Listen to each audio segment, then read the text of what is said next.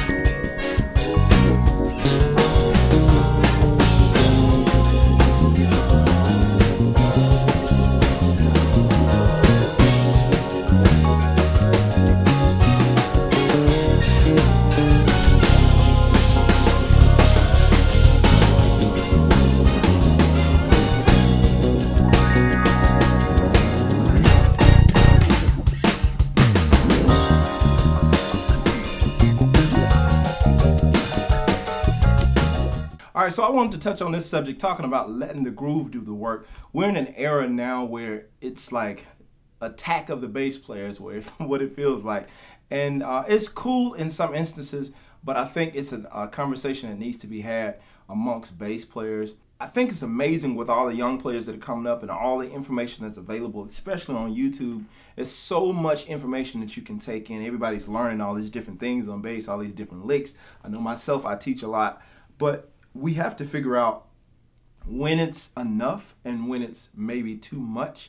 And in this lesson, I'm not condemning or promoting one or the other, but what I do want you to do is start being aware of what you are playing and figuring out what works better for the groove.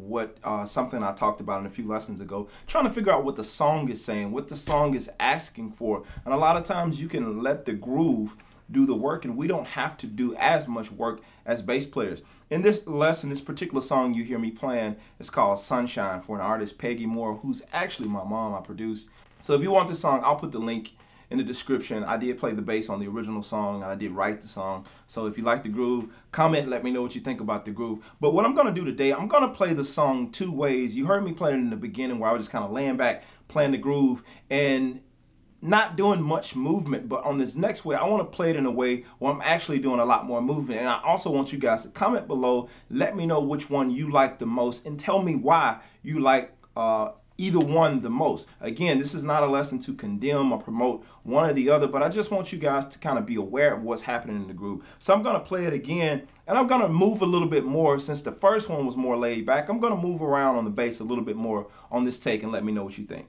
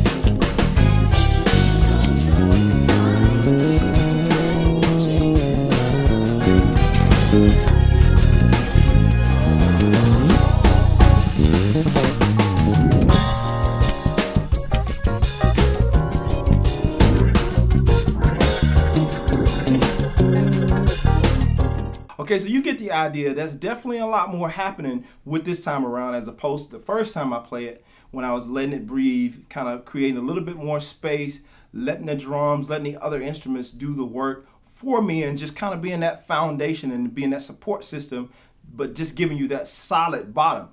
So again, comment below, guys. Let me know which one you prefer as a player or as a musician or whoever you are listening to this. Let me know in the comment section which one you prefer and why you prefer either one. So my idea with this track, when I was writing the song, and even my idea if I'm not writing the song and I'm just a session player and somebody wants me to put bass down on a song like this, I'm really trying to listen to what's all happening in the song. And for me, I can honestly say I was not really paying attention on the second round. I was not really paying attention to everything that's happening around me, like the organ, the Rhodes, the clavie, the whatever else that was in the track, the horn. It's a lot going on in the track. And because the track was grooving so much, I was just having fun, just, you know, seeing how much stuff I can put in there.